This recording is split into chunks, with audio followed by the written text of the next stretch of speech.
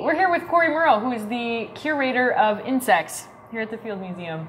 Hi. Hey, and today we're going to talk about ants. And ant sex for Valentine's Day. Yeah, because there's nothing more romantic than ant sex. So this is actually a worker of a turtle ant in the genus Cephalotes. One of the things I love about this ant is sort of the remarkable anatomy of it. So you see this head capsule is totally different shape than all the other individuals in the nest. So most individuals in the nest look like this small one here, where they don't have this odd-shaped head. Where in the larger individuals in the nest, we actually see that they have this enlarged head capsule, and you see it almost looks like a dinner plate or saucer. That's because they block the nest entrance of the hollow twigs they live in. So they act just like a living door. So all day long, all they do is sit and block the nest entrance. Yes, absolutely. With their face in the door. Don't they get bored? Probably. Probably. People often think of ants as being the strong and mighty ones like this, the workers, and the soldiers as being male. But it turns out almost every ant you've ever seen in your life is female. No way. If you've ever seen an ant without wings, it's female. Why? What's the benefit of only having one sex in an entire colony? So in this case, it has to do with relatedness. So you could imagine that we have all of these individuals that have foregone the ability to reproduce, to have sex, right? So there has to be some benefit to them. And so what happens is that sisters are more closely related to each other than they are to their brothers or even their mother. Really? Yeah, and so it's called haplodiploidy. So unlike us, where in order for a new offspring to be formed, you have to have the sperm and the egg unite, and then you get half of your genome from your mom and half from your dad. In Hymenoptera, including the ants, the way that it works is that females are produced when an egg and sperm are united, but if no sperm is ever introduced to that egg, that becomes male. So a male only has half the size of the genome.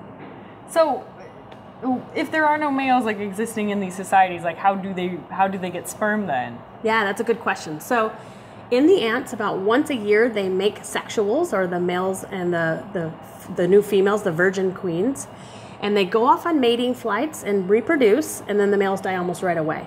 Now, the female who's mated just this once in her first year of life, she flies around and finds a new habitat, digs down and starts a whole new colony of all females. And she stores all that sperm in a special organ inside her body. It's called a Spermatheca.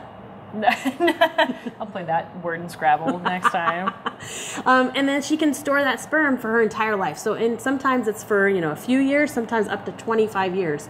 So she never leaves the nest again. She never mates again. She just lays an army of all female workers, and then once a year produces sexuals.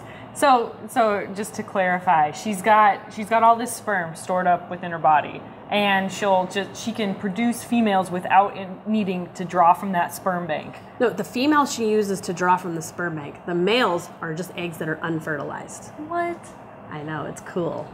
That is crazy. Yeah. And so in insects, the way that they reproduce is that the males have essentially a penis, but it's called an aedeagus. And that's the sort of delivery vehicle to the opening in the female. This is actually a female queen. Wow. You can see her sting right there. Yeah. And that's what she would deliver a venom from, right?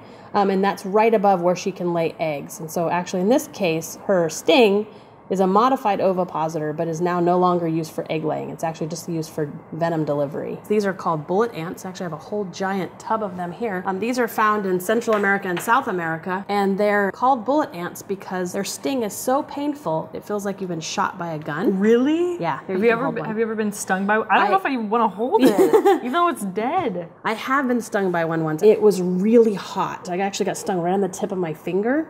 Oh, and no. It was like my finger had a total fever. Shooting pain up my arms. It's really pretty terrible. And in this case, I mean, I got stung pretty minimally, but I know people who've been stung by like 20 at once and then had to be carried out of the rainforest. Oh my gosh. Yeah, it's really terrible. And then you have fevers and flu-like symptoms for several days. Can you die? I think the only way you would die is if you had anaphylactic shock. So just essentially like if you were allergic like a honeybee. The turtle ants that I was showing you earlier, these girls here actually have no ability to sting. Their sting's been so reduced that they don't sting. And then their jaws are so little they can't bite. They're the perfect ant. They don't bite or sting. And they're beautiful. But then another group of ants that I brought actually are army ants. And one of the things I love about army ants is the soldiers can become so highly modified. I mean, you almost can't even recognize them necessarily. So these are two sisters from the same colony, from the same mother. Whoa. Yeah, exactly. So this little tiny one at the bottom, the role of that individual is really to go out and do all the foraging, the nest cleaning, the caring for the larvae, where these big soldiers here, not only are they much bigger, but their whole role is defense. And so you can see from their mandibles or their jaws, yeah, they're essentially these tusks, right? Whoa. So they come down to these almost like pure spikes on the ends of their face, and their jaws have become so highly modified for defense and nothing else.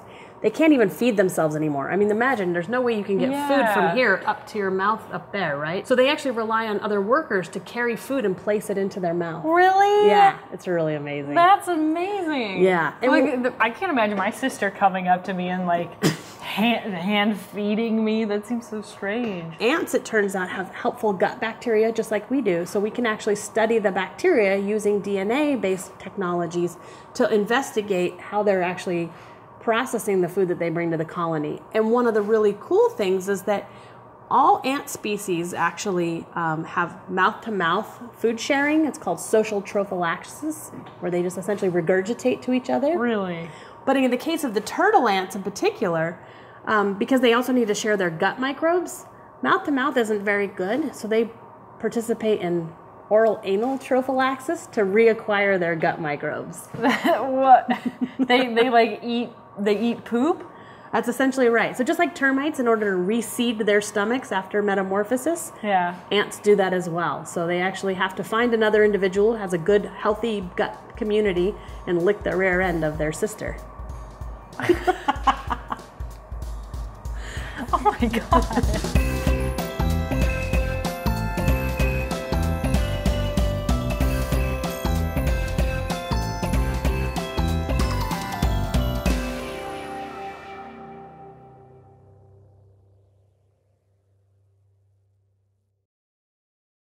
It still has brains on it.